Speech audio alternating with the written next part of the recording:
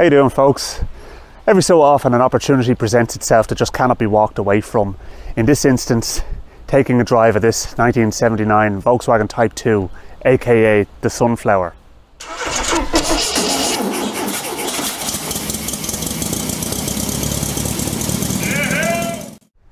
Yes, folks, this is a 1979 Volkswagen Type 2 T2 bay window bus, and it has been in the same ownership for the last 20 years and is kind of prolific in Irish VW air-cooled circles. So I've seen it around quite a bit. I'm friends with the owner as well, so yeah, finally dropped by. I was changing the brake light switch for him, so couldn't shy away from the opportunity to take it for a spin. This, like most VW buses, has a backstory. You can't have a Volkswagen van that doesn't have some backstory, but this is a really interesting one. Basically, this van has been in the family, been in my friend's family for the last 20 years. Essentially what happened was my friend's wife's uncle died, and he the intention was that he was over in London, the family were in London, and they wanted to bring a headstone back to Ireland to commemorate him and to put in Mount Jerome Cemetery.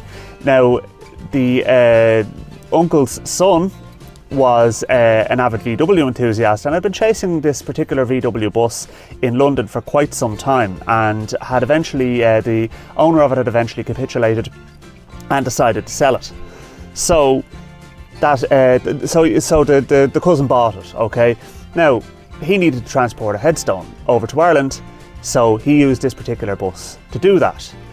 In steps Darren, the current owner, because he met the cousin at Holyhead, well, off the boat from Holyhead to Dublin Port, and and this van was with him. Now, it was originally orange and white. It was a box of shit, to paraphrase. And needed a lot of work, but it was mechanically sound and was driving.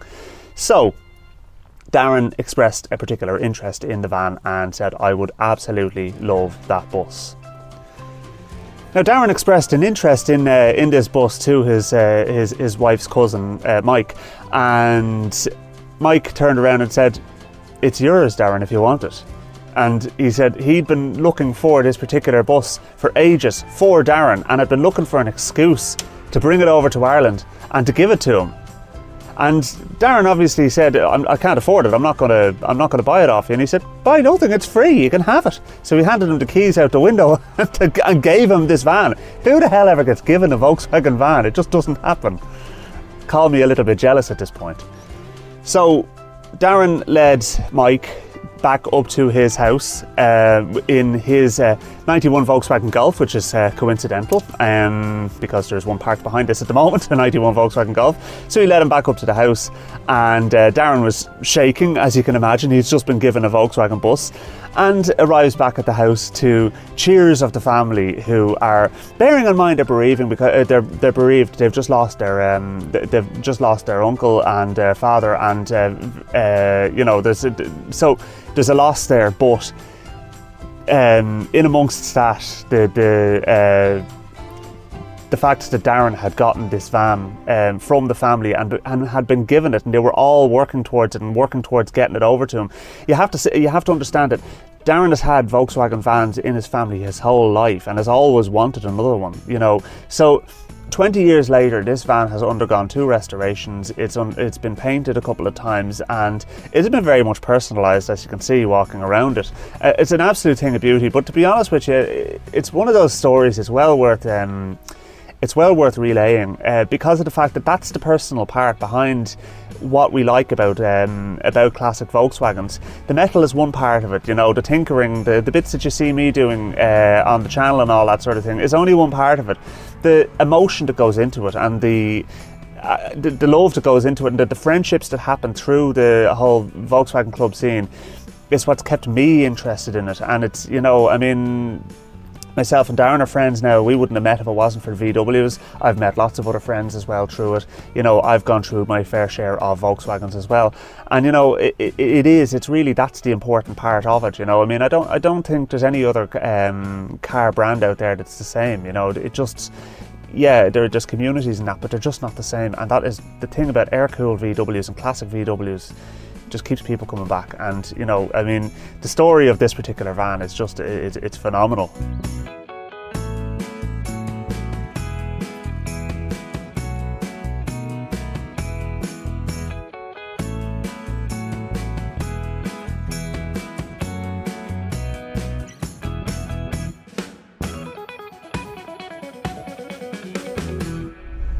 Okay, there's nothing for it than to get it out and go for a drive.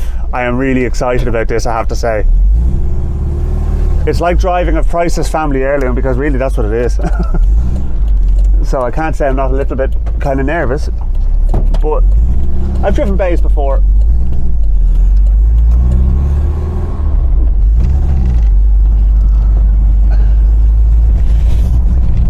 To drive a bay, it's one of those type of machines, you go with the flow. You're along for the ride. If you're racing it, you're driving the wrong vehicle. That's the God honest truth. But what I love about them is the driving position is just fantastic. You kind of just lean on the steering wheel. You just slouch forward, just going along, you know, listening to your music and kind of enjoying the scenery. The engine's down the back, so the engine's quiet and they're smooth. You know, torquey, but not particularly fast.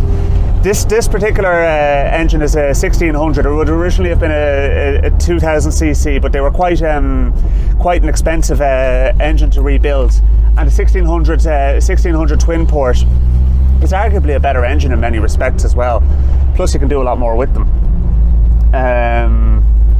So that's why this one's had a 1600 transplanted. Visibility is generally very good, albeit a little compromised in this with stickers on the window, it has to be said, but it's all part of its charm.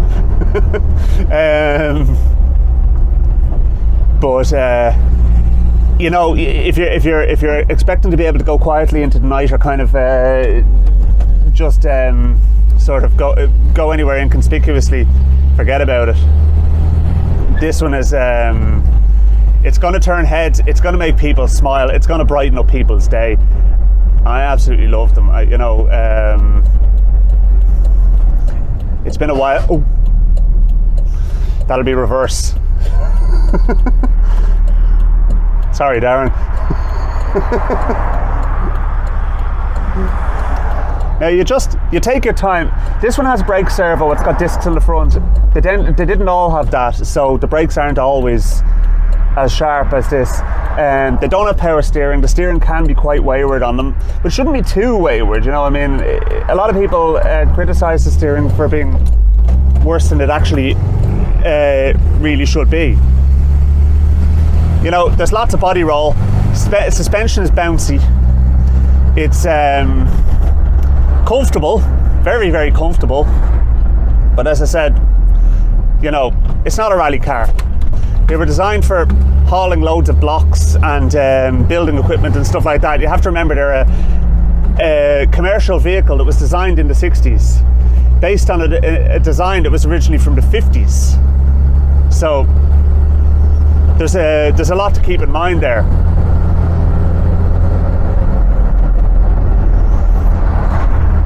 But this is a really, really well driving example. You know, I mean, it's as I was saying.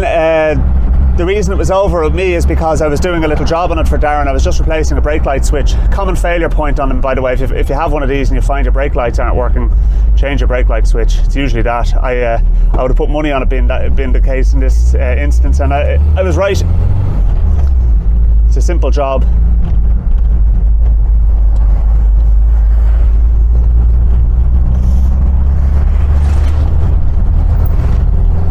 All this is doing is making me want another bay, and that's the last thing I need right now, is another project, because you'll never get one that doesn't at least have something to be done. Prices for these upwards of 20 grand. You know, you will get cheaper ones. It depends really on how much you're willing to take on, you know. But if you're looking to get a well sorted one, you can just jump into and drive upwards of 20 grand. I've seen them going for 30 grand. And as for split screen van money, mental money. You know, the reality is though, is that I suppose the thing is, the trade-off in a sense is myself and my wife, as you are probably aware, we have a T25. The trade-off in style is that the T25 is a bigger vehicle and it has a diesel engine and stuff like that, and is a little bit more practical, arguably speaking. A split screen van, for example, especially in its stock form, especially if it has a 1200cc engine, beautiful looking van and at the pinnacle of the style, but very small inside, and a very difficult van to live with as a daily if you were that way inclined. If you want the 70s style and you want the if you want the 70s style and you want the look, but you don't want to make the split screen level of commitment, and you're not willing to trade off as much style for the T25, bay window bus is for you. And of course it's a personal preference thing as well. I love the look of a bay, you know, I mean, and who doesn't, to be honest with you. But here we are now, like, I mean, we're going to get up to about 50 miles an hour. I'm not going to push it beyond that. Yeah, it'll do more. That's fifth gear now. But like, look at 50 miles an hour. Not a bother to it. Maybe the speedo is a little off. I think we're only doing about 50 now.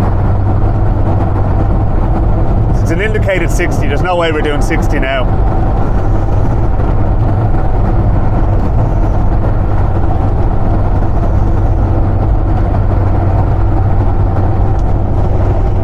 Ah, it's an absolute thing of beauty, folks. It really is.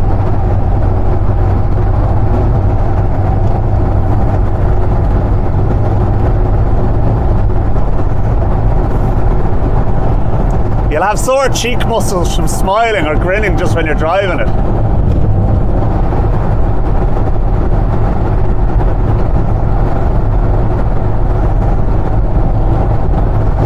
So many people tell me time and time again, and every VW owner hears it all the time. It's like, oh, I'd love a camper van, oh, I'd love to get one. Jesus, it's on my bucket list of cars.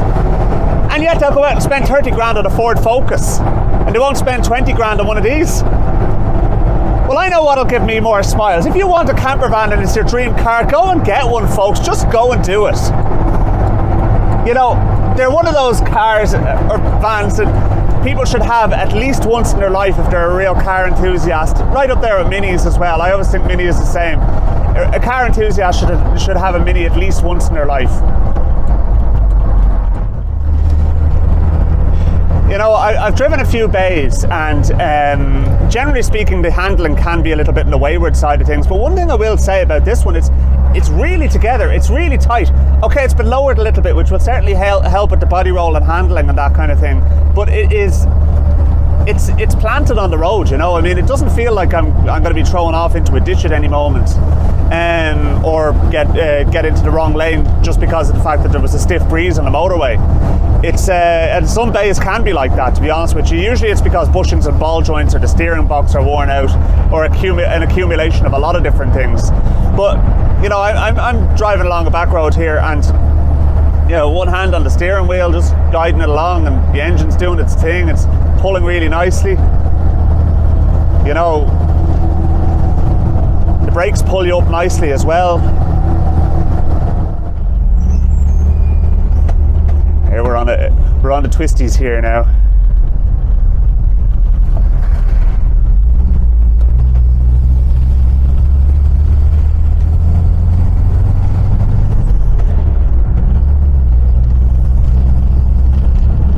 You know, I suppose one of the questions people might ask is, what are these vans like to live with? Well, they do need maintenance. You do have to look after them. If you're going to expect to treat this the same as a modern Nissan Micra, forget about it, okay? It's not the vehicle for you. You do have to service them more regularly. You do have to be able to use a spanner maybe, you know. Well, you don't have to be able to get into the kind of in-depth stuff, but it certainly helps if you can do some basic service items and stuff like that, you know, and be a little bit mechanically sympathetic, I think is the word I would use. So if something is sounding different, feels different or whatever, there probably is something wrong with it, and you need to be attuned to that. A lot of the time breakdowns are caused by people just leaving something go that actually needed to be fixed about 1,000 miles before. The other thing is, they're a little heavy on juice. You know, you're talking kind of 20-25 miles to the gallon is all you're getting out of one of these. So, you know, you do have to be kind of aware of that.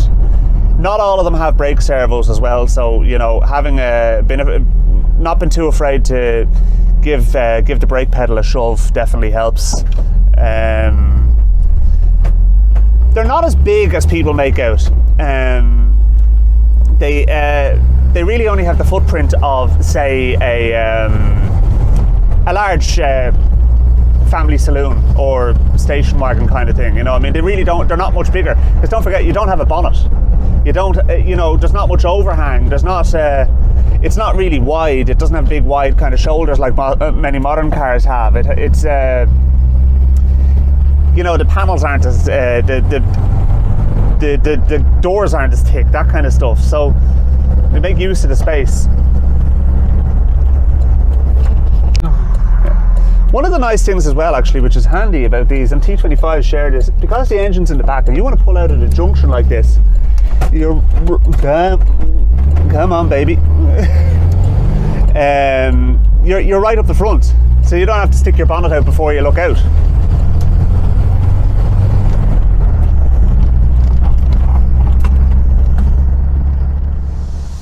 As I said, folks, I hear it all the time, people saying, oh, I'd love a camper van and all this. Go and get one. Case in point, what an absolutely beautiful van, and I just feel so privileged to have gotten the opportunity to drive it. It really, really was a treat for me now, I have to say.